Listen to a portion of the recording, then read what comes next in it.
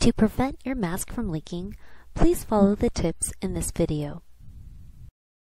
First, adjust the straps to make sure the mask fits your head. The most common reason for a mask to leak is hair caught in the silicone skirt.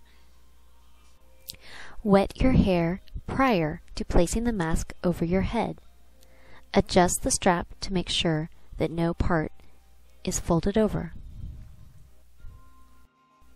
You should run your fingers along the edges of the silicone skirt to check for stray pieces.